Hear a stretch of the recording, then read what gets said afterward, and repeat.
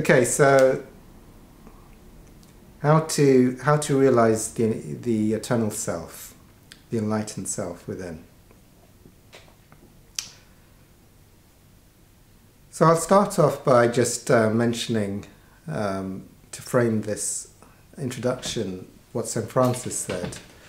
I believe St. Francis was a mystic, and he said, what you're looking for is where you're looking from. And that's what we'll be exploring in self-inquiry. What you're looking for is where you're looking from. And as St. Francis said in his famous prayer, it's in dying that one is born to eternal life. So what are we going to kill so that we can recognize our eternal life? Well, eternal life must be unkillable, must be undestroyable, must be untouchable, must be unfragmentable, must be beyond time, beyond rust, beyond age, beyond location.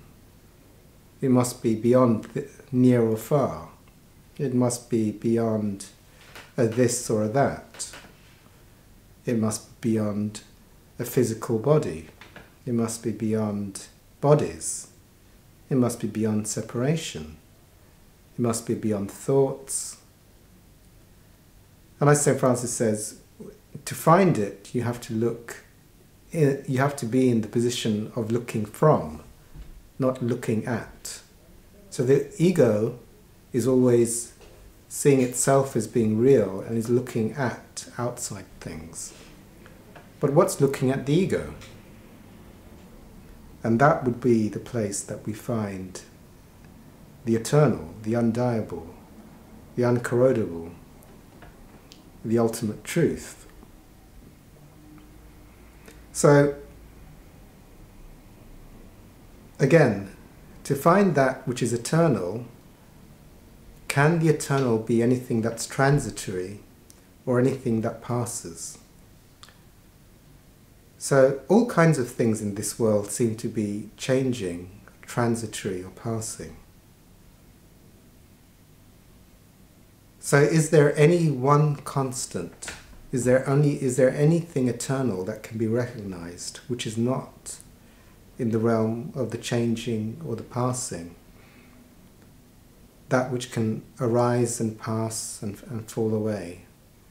What is always consistently, can always eternally be recognized and can never die or change and cannot be affected by anything within this world of constant change and passing.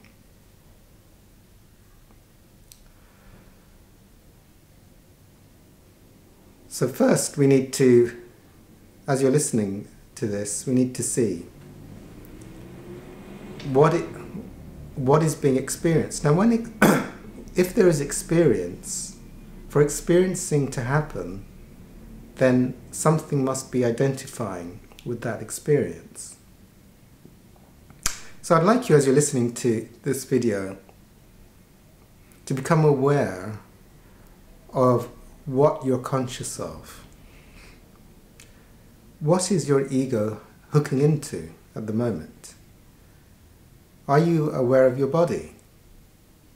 Is there a belief that you are the body? Does it seem like the body is you? Are you identifying with thoughts?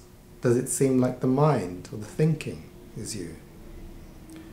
Is there identification with images? Is there noise? Are you hearing noises in your environment? Is there identification with noise?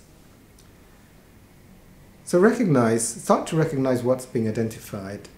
And as you continue to listen to the sound of my voice, if you're just in a state of eternal silence, then you can let go of my voice and just rest in that. But if you are identifying with anything, then realize that when there is a ceasing of identification with whatever form is being identified with, it disappears.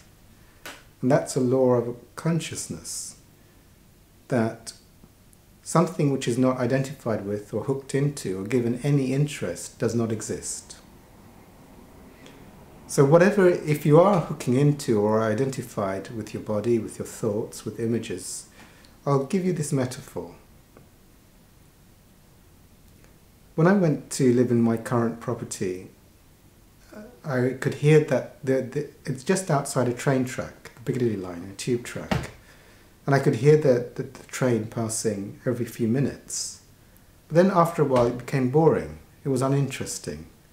It was kind of like and then eventually it was not noticed. And then eventually I didn't even hear the tube.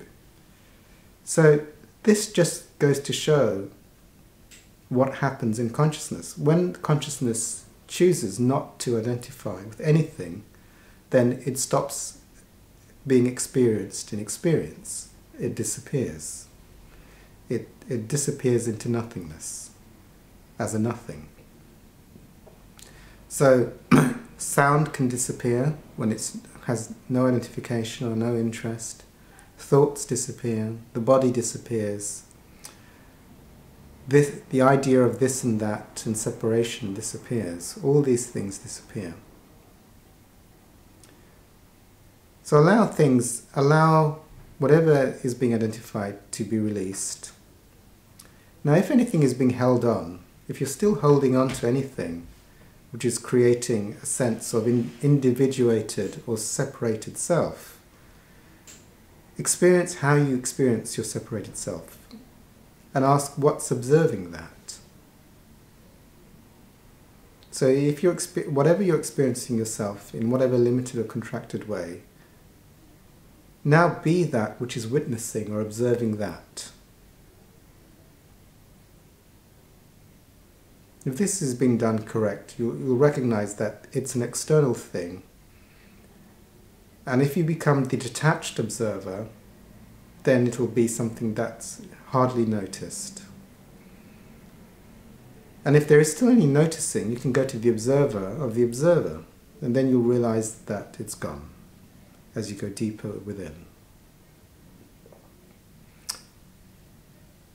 If there is a fluctuating state where you're noticing something and then you're not noticing something, and then you're noticing something and you're not noticing something, then just ask what's observing.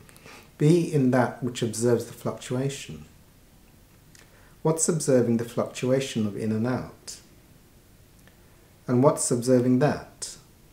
The observer of the fluctuation is not interested in the fluctuation, and hence the fluctuation disappears. So as you go deeper and deeper within, what's observing the observer? And what's observing that observer? And does that observer have any interest in anything? And if it does, what's observing that? You'll start to, at some point, recognize an eternal stillness that's here.